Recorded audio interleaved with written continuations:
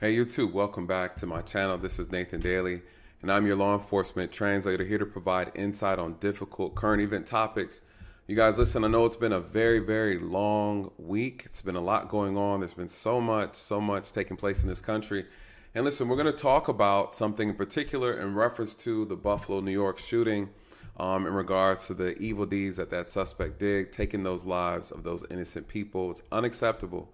Completely unacceptable, you guys. And I want to share with you a news clip in reference to, I think this happened on CNN. Don Lemon was interviewing one of the employees of the store, and she starts to go over and describe exactly what happened from her perspective on what it felt like the moment she heard the gunshots. I think this is very important because another thing is that she is the one who called the police initially for what we believe. She made the first 911 call in reference to the incident unfolding. She starts to describe the events, you guys, and it's very sad. Just hearing her describe the information and what she ended up doing and then what she ended up seeing as well. It's very heart-wrenching. And so I will say this. She talks about the 911 operator when she made the call and how rude that operator was. And not only that, the 911 operator eventually ended up hanging up on her, right? She had an issue with her whispering while she was trying to give information, say, hey, we need the police here to this location. Someone is shooting. You guys, listen, this is a very interesting thing. This is not uncommon. This has happened before where you have a dispatcher who is very rude or very disrespectful to a person calling in, complaining of a crime, and a very life and death situation, and they do not take that person seriously, and ultimately people end up losing their lives or someone gets hurt severely. So according to the 911 supervisor, that dispatcher has been suspended pending termination. Now, in my personal opinion, I believe when situations like this and there's been a blatant disregard to do your job properly, especially when someone loses their lives behind it, you guys, I do believe that should be a criminal offense. Right. And so, again, as public servants, we are held at a higher standard. There's no excuse for it. Right. And so, again, this is a complete nightmare that people were actually living in real time. And though it may have happened quickly, I assure you the terror in that moment felt like forever. So I want to play this news clip. I think it's very important for us to hear her accounts of the situation. And then I'm going to explain to you how the dispatcher was supposed to handle that call and then how officers are supposed to respond to that actual scene. So let's go ahead and dive into it. It's going to be a very interesting description of events, you guys. Market, a store employee called 911, but because she needed to speak in a whisper, she says the emergency dispatcher got angry with her and hung up. Now, the dispatcher is suspended and may lose her job. The employee joins me now. Her name is Latisha Rogers, an assistant office manager at the supermarket. Latisha, thank you so much for joining us. How are you? I'm good. How are you? I'm doing very well. Thank you. Listen, let's start with where you were when the shooting happened. Tell us how this started for you. It was about 2:30 in the afternoon. I was at the service desk working with two other coworkers. I had just sent one of the young ladies on lunch, and me and my other coworker were working. I was actually on the phone with a customer. She had a customer at her window. And then all of a sudden you heard and felt these really two large booms. And we just kind of stopped and looked like, what was that? And Let me say this real quick, you guys. For those who don't know, if you've never shot a rifle before, what she's explaining or describing is very accurate. You know, the concussion of a rifle going off, you can feel it, right? It's very vibrational, especially depending if you're in a closed-in area. It's very loud, and you can literally feel it. You can really feel like it's almost like standing next to a speaker in a nightclub, a giant speaker, and you feel the vibrations going through you. So by her describing that, I think it's very interesting, but it's also very accurate. So again, very interesting accounts as she walks us right back through that day. then I looked up out the window and I saw this lady for her shopping cart. She just stopped and she just had this really funny look on her face, and then she just turned to run. And that was only like a few seconds, but it seemed way longer than that. And next thing you know, you just kept hearing boom, boom, boom, and you hear them coming inside the store. And all we could do was just drop to the ground. The young lady I was working with, she proceeded to open the door and she crawled out on her stomach. I couldn't move that fast, so I just laid down flat on the floor and got against the counter and praying that he didn't see me. And during this whole time, it's just constant, just shooting. He won't stop. It just is constantly going. And I was trying to think fast, and I'm like, I have to call 911. So I reached in my back pocket because my phone was back in my back pocket, and I dialed 911. And it takes you to like an operator. You have to go through first, and then it gives you to the operator. So it sounded like he was going back to the store, but he's still, as this is all going, he's just still shooting and just shooting. It just sounds like you're in the middle of a battlefield. And when the lady came on the phone, I proceeded to whisper because I didn't know how many people there were in the store or anything. I just didn't want to be heard. And I said, ma'am, please send help. I gave her the address and I said, please send help. There's a person in the store shooting. And she proceeded to say to me, what? I can't hear you. Why are you whispering? You don't have to whisper. They can't hear you. So I said, ma'am, he's still in the store. He's still shooting. And around this time, he's literally still shooting in the background. And I could hear him, like you can hear the shooting coming back to the front. So let me explain to you guys how this piece works. There's two issues here.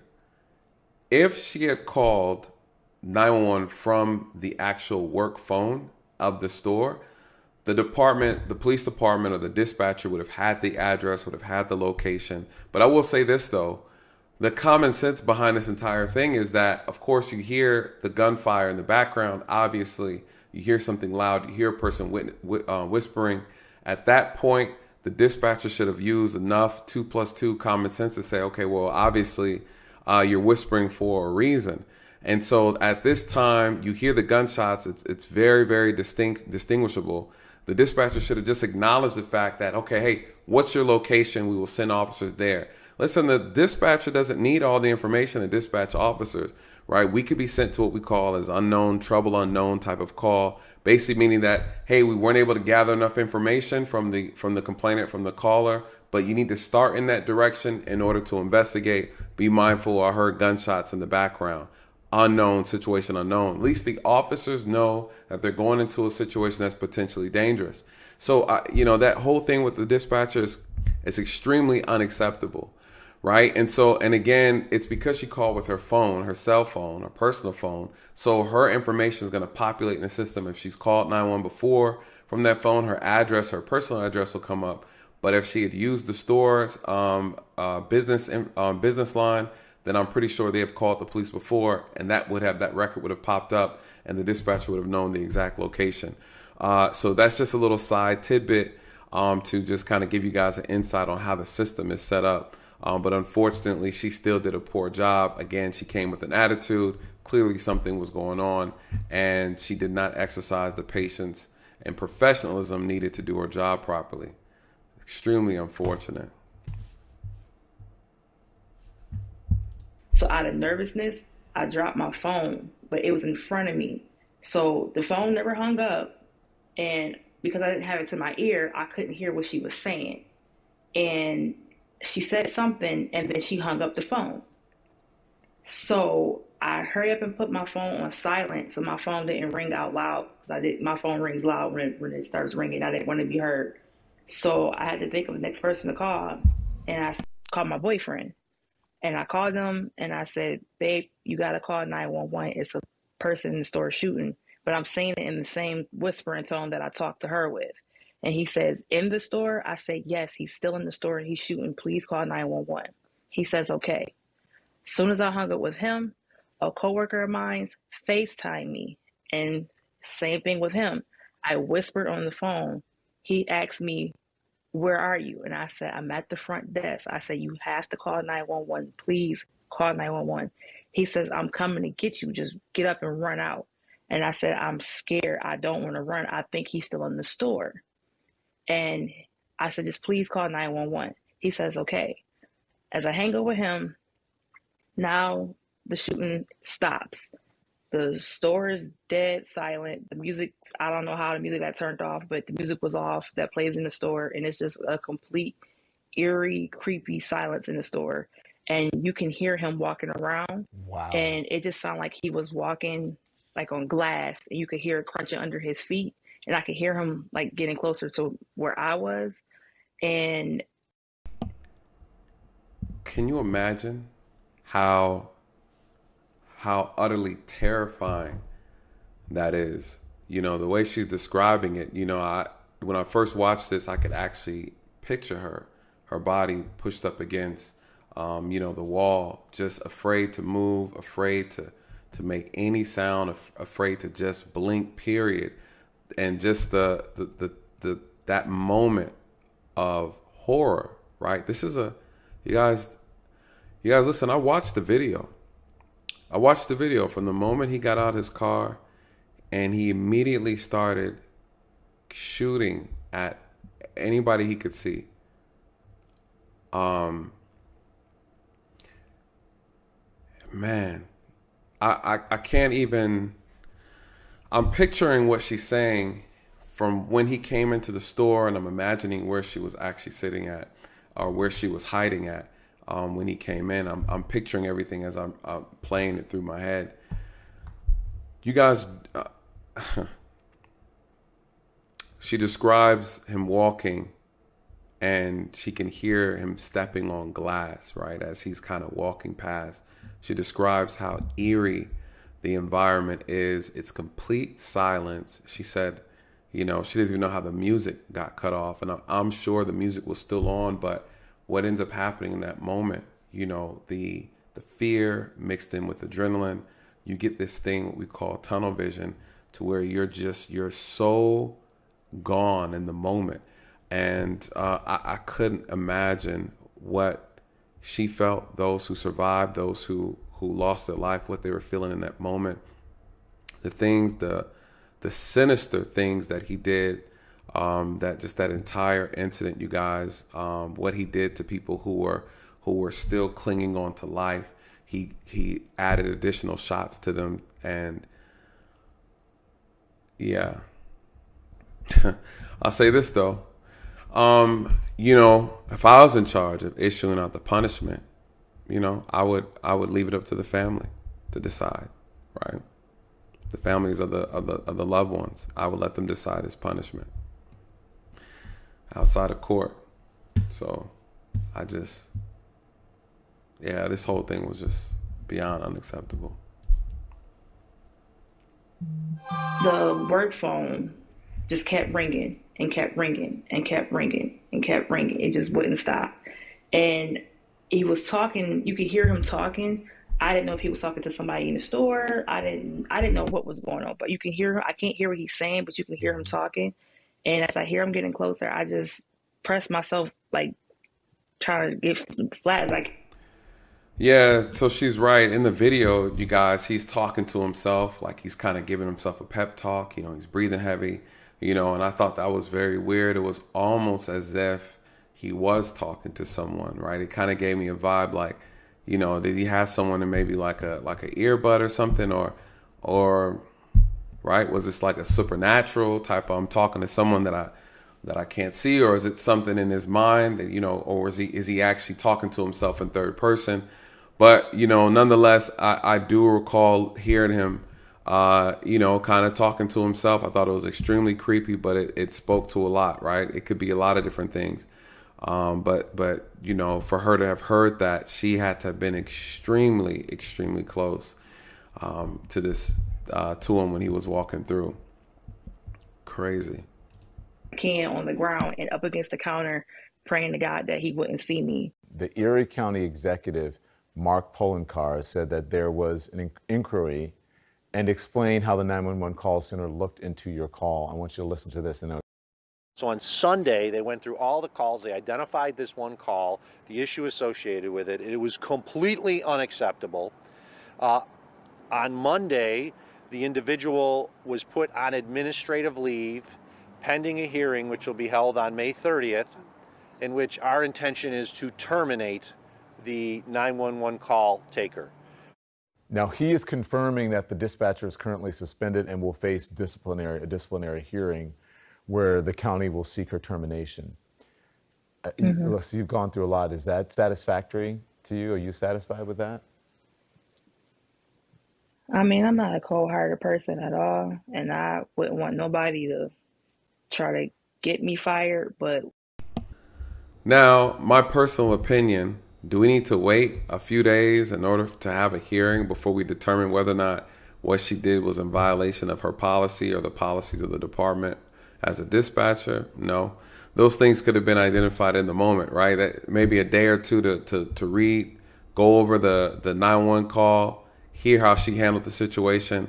If there's no justification for her professionalism and things of that nature, and you hung up on her, I think outside of being terminated, they should be looking at potential criminal charges, right? And I don't know. What do you guys think? Do you feel like her being terminated is enough as a dispatcher? And I guess we still have to find out whatever the other evidence is that they have against her that might present a problem that she may have violated the policies of the department. So I don't know, but maybe I'm talking in my feelings and my emotions. So I guess we'll just wait and find out. But if he's already concluded that they're going to terminate her anyways, why do we need to wait? Right is right and wrong is wrong, and that was absolutely wrong the way she handled that situation. So, I mean, I do feel like she should be terminated. I mean, like you see on TV and movies, or even on real life cases, they'll play the dispatch calls back and the operator is calm and trying to keep you calm and trying to keep you talking to get information. I didn't have that from her at all. It was just like I was just bothering her. And I feel like when she hung up on me, she never called back. I feel like she left me to die. And I legit thought I was going to die that day. You thought you were going to die? Do you know any of the people? You know Aaron Salter? I knew Aaron Salters, and I knew...